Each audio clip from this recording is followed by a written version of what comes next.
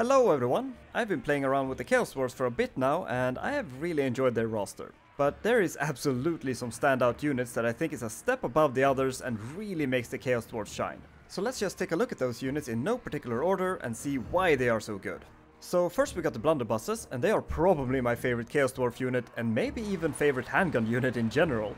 And they're a Chaos Dwarf infantry unit with blunderbusses, obviously, and they kinda shoot like shotguns with multiple projectiles each volley, so they're not as accurate as normal handgun units at long range due to the spread, but the closer they are to the target, the more effective they get. But they also have a much higher damage potential if all projectiles hit, which means that they can absolutely annihilate large units since it's pretty easy for them to hit with all three projectiles, so all you need to do is stop the target from reaching the blunderbusses, which is easy enough with example Satan's net ability, or just tie them up with some infantry and let the blunderbusses fire at will. But the thing with the blunderbusses that really puts them over the edge is how good they are against infantry as well. Because even if they don't hit with all the projectiles, they still do really good damage, and the shots just blast through the units, which knocks them down, so they kind of have a built-in suppression effect.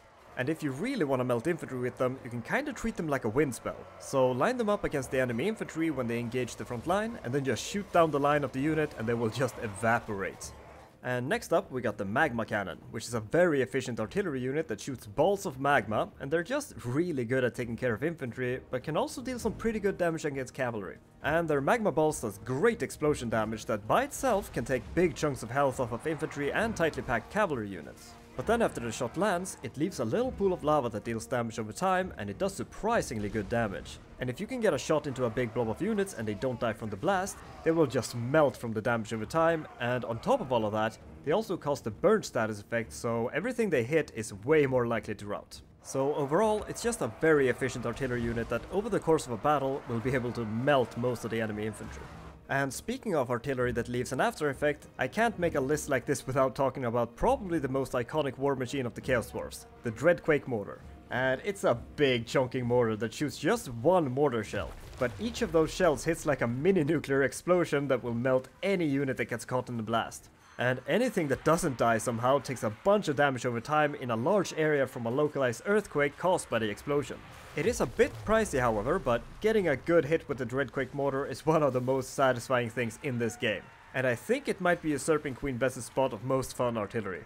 So let's move on to some other close combat stuff. And the Bull Centaurs is another unit that is very iconic for the Chaos Dwarfs, and they're an extremely good cav unit. They're very versatile since they come with dual axes that just shreds infantry, great weapons for some really good anti-large, and shielded variants for some extra defense, but they still do really good damage, so they work well as a very tanky generalist. And all of these variants works very well in their roles and can kinda counter anything.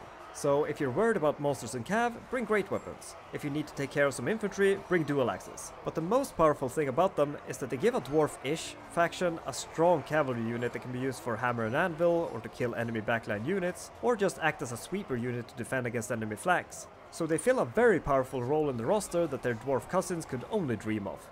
And finally, let's talk about the Infernal Ironsworn, because I think these are one of the best elite infantry units to put in your front line in the game. Because not only are they one of, if not the tankiest infantry unit in the game, but they also have 2 volleys of hand grenades that deals really high explosive AP damage that can easily take off half the health of any elite infantry, even if they have heavy armor. And it also works pretty well against cavalry. So they can soften up or almost entirely delete incoming units, but then after they have used their grenades, they're still an unmovable wall when the enemy hits the front lines. So whether you want to deal damage or have an immovable object, these are your guys. But that's my list. What is your favorite units of the Chaos Dwarfs? Do you have the same, or have you got a different list of units? But that's all for now. Thank you so much for watching, I hope you enjoyed it, and I'll see you next time. Bye bye!